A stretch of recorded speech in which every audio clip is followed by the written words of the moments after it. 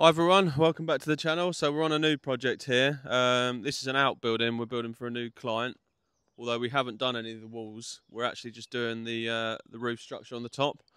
Yeah, so it's just a flat roof, cold deck. So it'll be cross-battened to be ventilated on the top there. We've got a bit of oak work to do as well, which is nice. Like we've got some wall plates going around the brick perimeter there. A doorway perimeter oak feature sort of beams and stuff, and then we've got 4 posts and a small lean-to oak structure at the front as a bit of a feature. So I'll just show you inside the structure. So yeah, as I say, the framing hasn't been done by us. We've just been contracted in to do the flat roof here. So a nice easy one really. Gonna bolt the timber in the web of the steel there, hang the joists off and then sit them on the external walls. Yeah, so as I say, it's a cold deck, so we'll cross-batten it, fur-ins, top layer ply, and I'm not sure what the top membrane is going to be. But yeah, what I was saying with the oak work, it's going to be, I think it's a 4x4 oak plate going all the way around the brickwork, and then, yeah, we've got a piece going up there, going across the header, back down again. Yeah, with this oak structure, we're not actually working to any plan, so we're just sort of essentially making it up as we go along. We will obviously plan ahead and get all the measurements right, but yeah, post here and here, spanning across the doorway, a couple of posts over there, and as I say, lean-to roof for that. So yeah, let's get into it. Right, so the first stage is checking everything is level to a rotary laser. As we haven't built the outside wall structure, we don't know at the minute whether it's all level. It's all been put on this block work, which looks pretty good. I've looked and eyed down the plates, a couple of dips, but very minimal, so it looks pretty good, as I say. So I've checked the steel. The steels have been 5mm over 7.9 meters, which is pretty good. So yeah, I've got the laser on the steel, so it can't move, and I've set my staff up to this datum here. So, where are we? So yeah, that's a steady beep, so I know that is set to the laser on top of that plate. All I do is keep going round to the corners and check the level. Ideally it wants to be a steady beat on top of the plate. It will tell me if it's high or low so at the minute that's showing high. So I have to get the bubble correct on there. So to see how high it is, I'll just bring the level in front of the plate. So that's only about 5mm. It's not that bad. We can get that right without too much trouble. So what we have to, because the joist is gonna be hung off a timber bolted in the steel, web of the steel. So they want to sit slightly lower than steel anyway, because this steel, like this end, the bottom of the flange is flush with the plate. That end is slightly in the plate. So we'll have to notch the ends of the joist where they sit on the plate just to get it all level and true. I'll just check this corner over here now.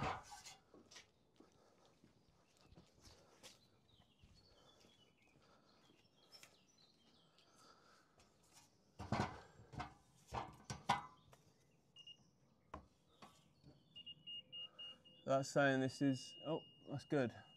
So this is actually level to that point where I started from over there. So all I do now is just go around checking the rest of it, seeing where our high points and low points are, and then we're going to get the timber bolted in the web of the steel. Yeah, get it all bolted in, and we'll probably set a joist, one at each end of the building, either side of the steel. And then probably pull a string line, measure the string line where the joist will sit on the wall, and that will tell us how much we've got to notch it to get it nice and level and true. So.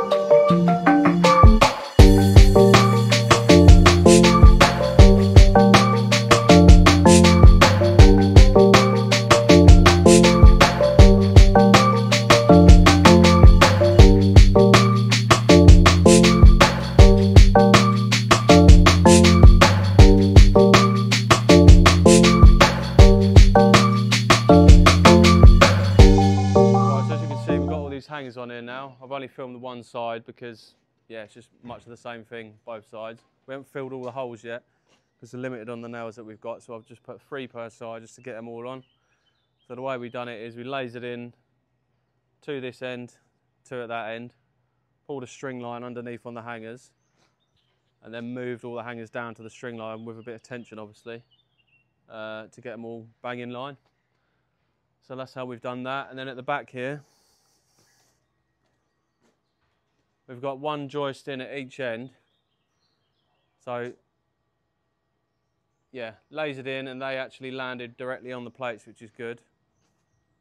So all of these up to that joint there where the wall's been joined can sit straight on the wall.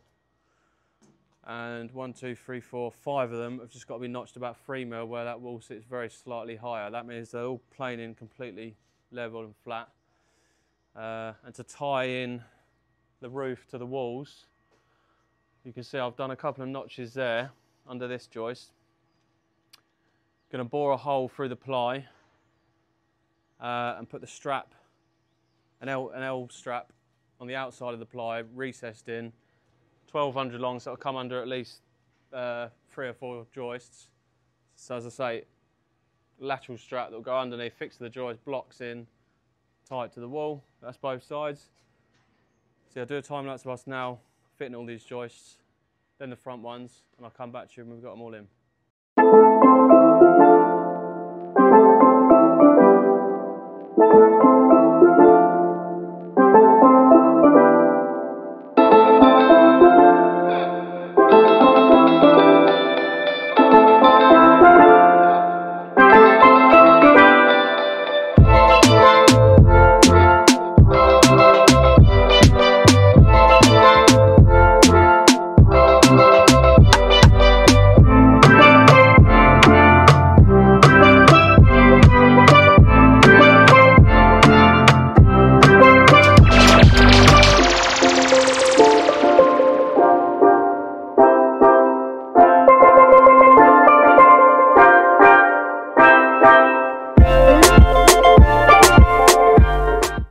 So that's all the joisting in. We've got pretty much all the noggins in. The perimeter ones here, as you can see, central row here, perimeter ones over there, and then got 1 more central row. As you can see, they're not fitted yet.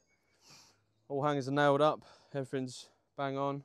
We've tied the walls into the ceiling as well. Also going to get 2 lateral restraint straps underneath and hooking onto the outside of the wall, so that will just lock it all in each end. So yeah, next stage is to counter batten for airflow, because it's a cold deck roof. You want to have a decent amount of airflow to prevent any condensation build up. So yeah, counter battens are 400 centres. I am in this case also going to put 4x1.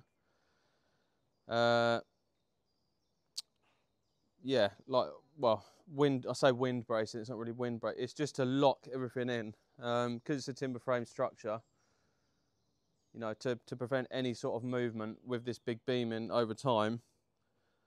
Yeah, my plan is to get like almost like a Y brace and you're doing a truss roof, so coming at an angle from that corner, meeting here, back down that way, the same the other side, nailing to the tops of these. That's the same thickness of the batten, so then the batten can go the opposite way to the joist. And then yeah, rip some furrings down, fix them to every single joist. And then over at the front there, that's going to be like a canopy overhang. So we've got yeah, oak posts going down. It'll be a nice little detail in that section. So yeah, I'll get a time lapse of fitting all the battens.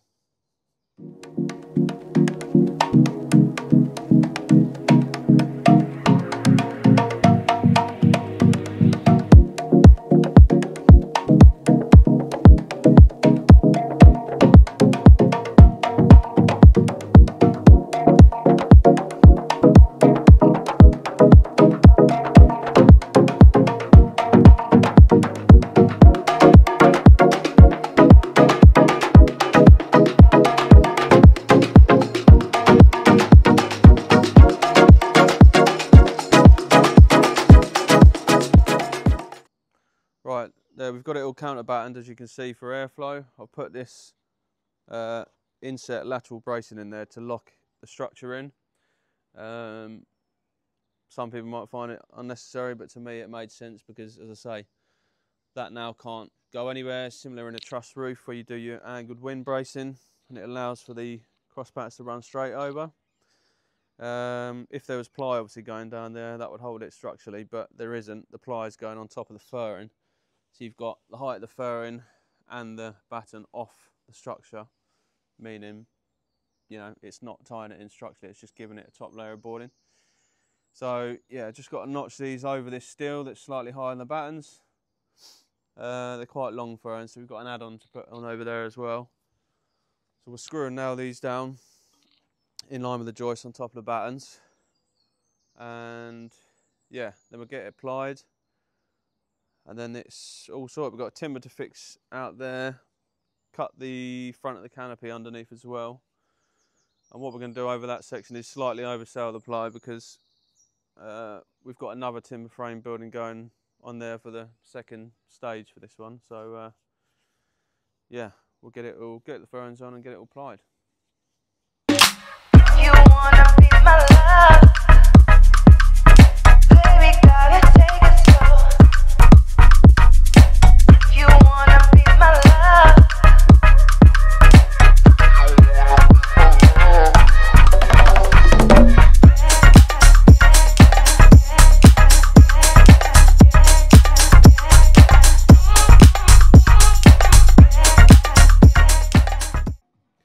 Right, as you can see, we've got all the furrings down now. So we've 90mm nailed them, 100mm screwed, and 50mm screws at the thinner ends. All the cross patterns are in, so that'll be nice and ventilated. It's a cold roof. So now we're going to start laying all the plyboard, 18mm. Start from that end where the canopy is, and work this way.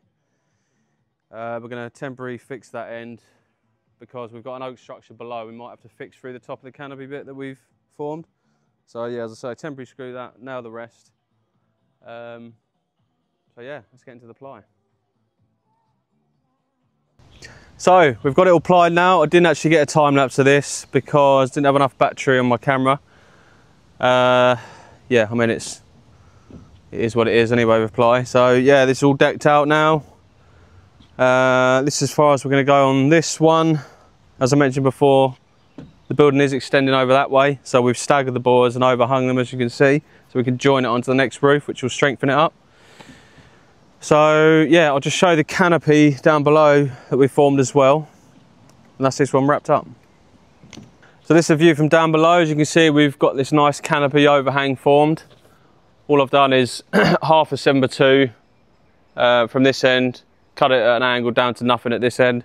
So just, yeah, a bit of a feature. It's not as bulky at this far end here. So we've got the oak posts and structure to go underneath this, which will look quite nice. Oak cladding to go around, so we'll get into that shortly. Just show you inside from underneath.